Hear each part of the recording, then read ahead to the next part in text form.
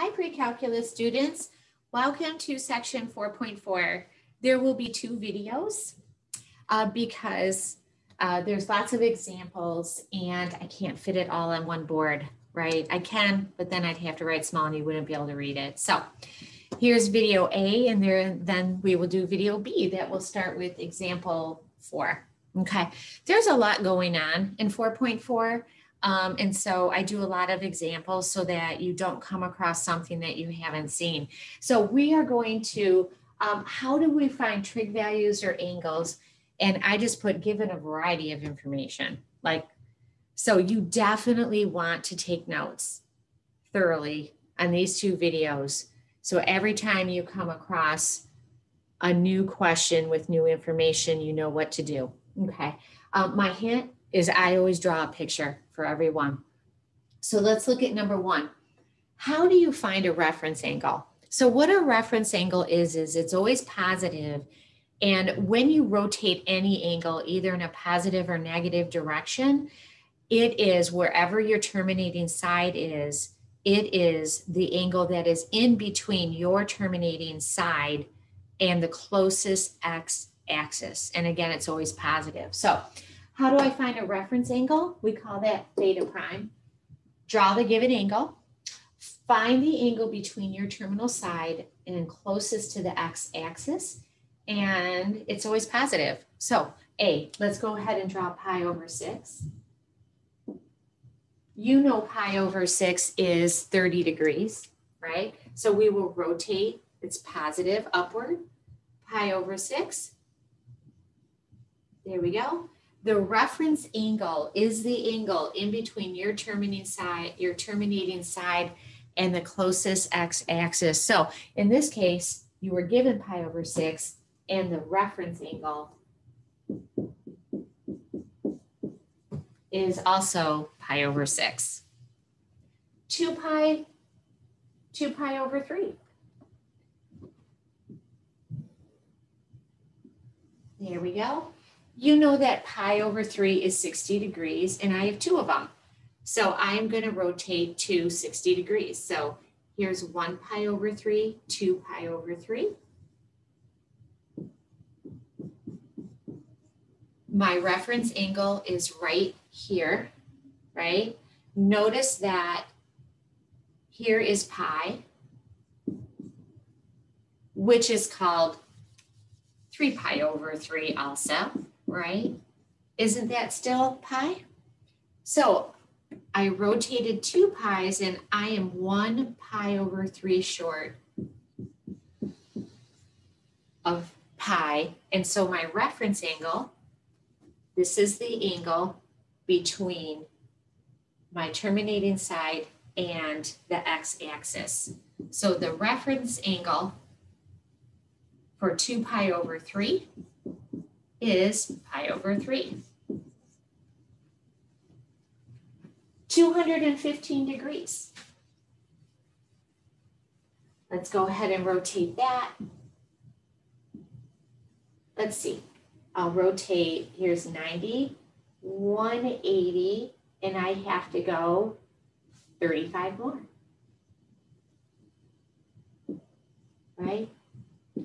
I stopped at 180 and I said, hey, how much farther do I have to go? It was 35 degrees. So here is my 215 degree rotation, right? I am 35 degrees from the closest x-axis. My reference angle is 35 degrees.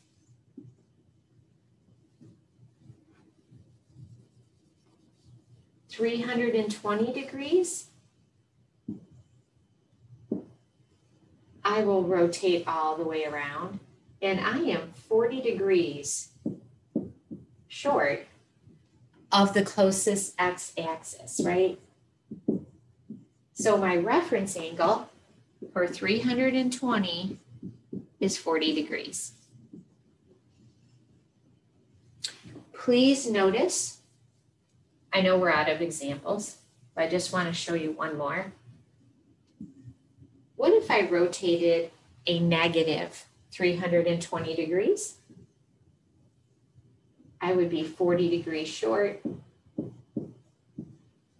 of the closest x-axis, and my reference angle would still be 40 degrees, right? So it doesn't matter if your original angle is positive or negative, your reference angle is always positive. Next, let's say here's how the book says it. Given the point 1, -3, that is on the terminating side of an angle that's been rotated theta, find the 6 trig values. So how do I find 6 trig values given a point rotated 2, right? So usually the point 1, -3, right? We go right and down, but we could also have a point on the end of a radius and rotate to that point, and that's what's going on here. So what we're going to do is draw a point, connect it to the origin, draw our reference angle, if possible. We're going to fill in 2 sides of the triangle, if possible, and find a 3rd side. So we're going to start with this example here. So let's go ahead and draw a picture.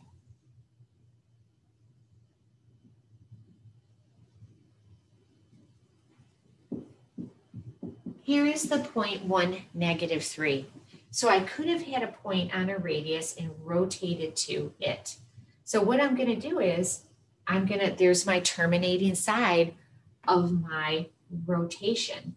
Now my reference angle is right here. How far am I from an x-axis? So I'm going to make my triangle if possible. We'll talk about what if you can't make your triangle. Notice that without a doubt, I have 2 sides here, right? This is a length of 1 here, right? And this right here was -3, right? So whenever you've been given a point, you always have 2 sides of the triangle, okay? Our next step is, if we have 2 sides of the triangle, find the 3rd side. So I have to find the hypotenuse here. So I am going to square one leg, square the other, add them up and take the square root. This side is a square root of 10, that hypotenuse. And in fact, it's always positive because I squared a positive, squared a negative, it became positive and took the square root. So this hypotenuse is always positive. Notice now, here is my reference angle. I can write the trig functions because 1 is an adjacent side, right? -3 is an opposite side, and the square root of 10 is the hypotenuse. So let's write those trig functions. So cosine of theta is adjacent over hypotenuse, right? And that rationalizes to the square root of 10 over 10 if I multiply the numerator and denominator by the square root of 10. Sine of theta is equal to -3 over the square root of 10. That rationalizes to a -3 square root of 10 over 10. Tangent of theta is equal to opposite over adjacent, a -3 over 1, or just a -3. Secant is the reciprocal of cosine. However, I don't want to flip my final rationalized answer because I'll have to rationalize it again. I take my original answer for cosine and take the reciprocal. Cosecant is the reciprocal of sine, negative square root of 10 over 3.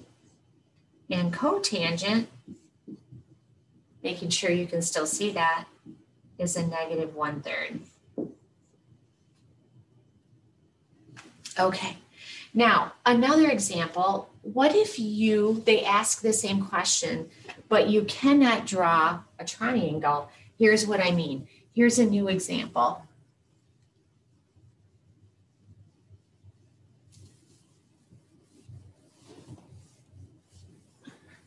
Let's say they give you the point 0 and 2, and they want the trig function. So when you go ahead and draw it,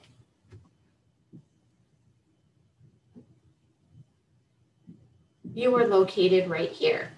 Well, notice when I ask you to draw a line to the origin, right? Notice you can't make a triangle, right? Because it wasn't it wasn't on a slant where you can make a triangle. So how do I get the 6 trig functions at 0, 2? Well, because I know where I am.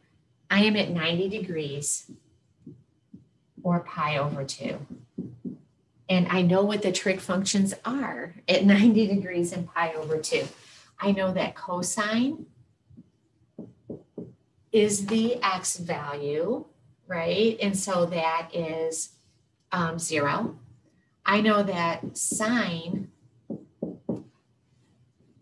is a sine of 90 degrees. I can say this is 1, right? You may be like, well, I have a 2 there, Miss Culver, but let's take a look. Here's your x, here's your y, and your radius is 2, which is the hypotenuse. And sine is opposite over adjacent. 2 divided by 2 is 1. Tangent at 90 degrees or pi over 2, I know is undefined because it's sine over cosine, and that's undefined. I'm going to find the reciprocal functions. Secant of theta, right? The reciprocal of 0. So cosine is really 0 over 1 then. And the reciprocal of that is 1 over 0. So secant is undefined. Cosecant. Sine was really 1 over 1, and the reciprocal of that is also 1. And cotangent. Undefined means you're dividing by 0, so cotangent must be 0. Or let's take a look again. Tangent is sine over cosine. That's why it was undefined. Cotangent is cosine over sine. 0 over 2 is 0. Let's go to this last example until our new video where we'll have 4.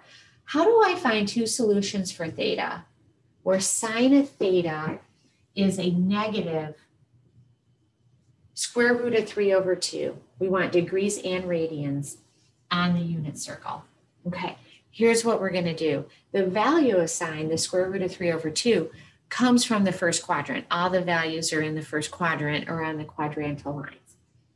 Then, because my value is negative, I'll decide what quadrants I'm actually in, and then I'll write those angles. So it really helps to draw a picture. So again, notice that I do know that sine is a square root of 3 over 2, ignoring the negative for a moment. Sine is a square root of 3 over 2, right? Here's my hand. I know sine is the bottom fingers. So that would mean if I put in my pi over 3 finger, that would make sine the square root of 3 over 2. So at pi over 3 in the first quadrant, sine is the square root of 3 over 2. Okay, but what quadrants must I be in? Because sine is negative. Notice that sine is negative in the third and fourth quadrant. So I must be pi over 3 away from the x-axis in the third and the fourth quadrant. Okay, so what do I do now? I just say what those angles are. Here we go. Theta would be, I'm going to rotate. Here's pi, which is 3 pi over 3. And I'm 1 pi over 3 past. That is 4 pi over 3. If you pull out your unit circle now and go to 4 pi over 3, you'll see that sine is a negative square root of 3 over 2. And then this angle here is 1 pi over 3 short of 2 pi. And I could write 2 pi as 6 pi over 3. And I'm 1 pi over 3 short of 6 pi over 3. I'm at 5 pi over 3. If you go to your unit circle and you look at 5 pi over 3, you'll see that sine is a negative square root of 3 over 2. By the way, you need to do all these without your unit circle in front of you. It does have to be memorized. Let's turn these angles into degrees because we said, right, pi over 3 is 60 degrees. I have 4 of them. That's 240. And then 60 times 5 is 300. There we go. All right, on to video number 2.